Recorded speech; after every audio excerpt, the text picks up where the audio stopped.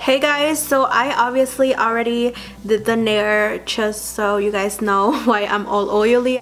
So just a quick disclaimer, I'm not a professional. Do this at your own risk. I do suggest, and I will say this a million times, to please do a patch test on the part of your face or any part that you're going to be using the Nair on. It always says in the back to do a patch test within 24 hours. If you can do it for 48 hours, best thing you could ever do, because if you burn your skin, you know, it's not really something you want to do. This Nair that I'm using is specifically for your face. It's not the Nair for your body. This is specifically to remove your face hair or your facial hair for upper lip, chin, and face. So this is specifically for that. So that is, I think, all I have to say for the warning. Yeah, so let's go ahead and Nair our face. Okay, so that just outlined my eyebrows to the most even I could get them. This is my first time using Nair. So I did a patch test on Sunday. Today is Tuesday, so I wasn't allergic, obviously. So I'm actually going to be using like one of these to just kind of, you know, outline like if it was concealer. Okay, so let's get started. I'm gonna grab my Nair, put a little bit, oh that's way too much, but just put a little bit, about that much. And I'm gonna start at the top. Oh my god, this is so scary. Okay, let's just start right here.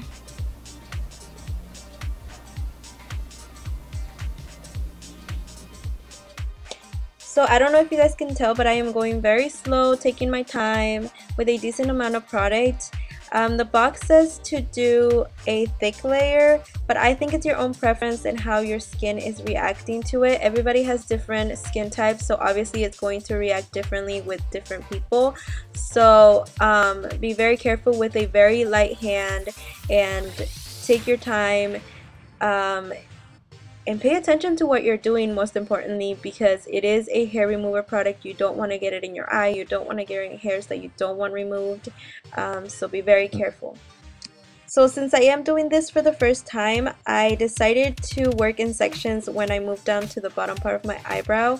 So I grabbed a very small amount of product and put it at the tip of the brush and just worked in sections, because it is closer to my eyelashes and I do not want to end up with no eyelashes, because that would be a disaster. We all know that. So be very careful. I cannot stress enough how careful you should be with this, because it is a hair remover product.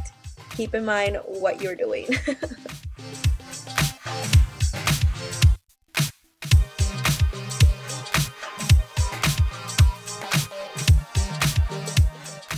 Okay, so it says to leave this for maximum 10 minutes.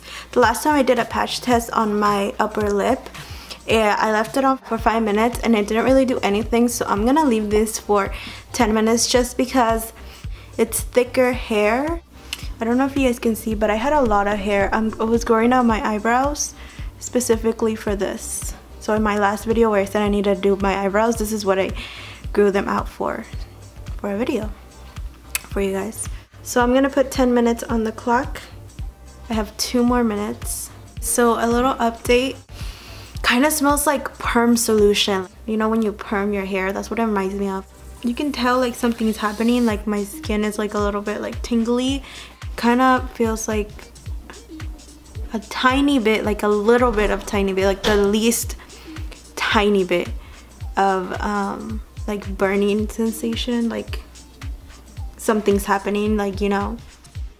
To wipe up the product, you can either use a wet warm paper towel or a wet warm washcloth, which I used in this video. In my opinion, I think the washcloth works best, but it's all up to you. So I'm gonna wipe it off. Oh my god. Yeah, the hair is coming off.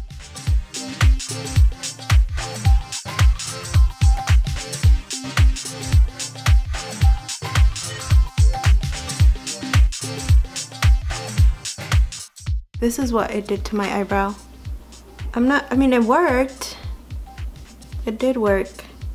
this right here, this like gap that happened when I went to the threading lady, and she left them so thin that I was like, oh my god.